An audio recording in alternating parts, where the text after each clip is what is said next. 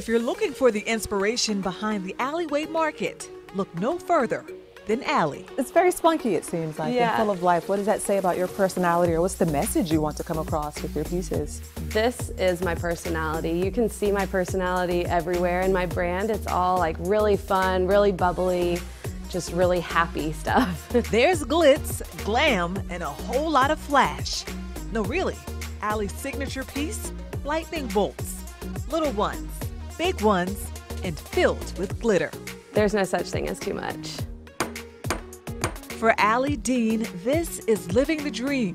A couple years ago, she was working at a law firm and had just become a new mom.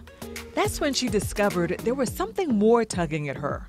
Didn't want to go back to work, so I started hand stamping jewelry, and I put it on Etsy, and I realized I'm making money doing this. Those first few sales turned into pop-ups, which turned into her very first space at Charlotte Collective. It's a dream Allie shares with family, including her husband, whose tools she'll borrow from time to time. His tools are here right now. I was using them to make bracelets before you got here.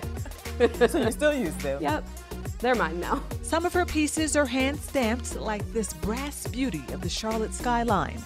But Allie is also showcasing the latest trends in jewelry, fashion, still flashy and fun. Satin leopard joggers, yeah.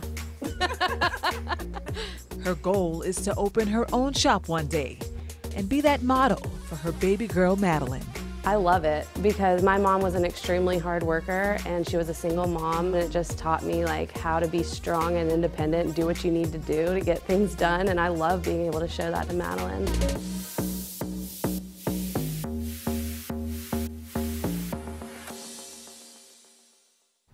What a great example.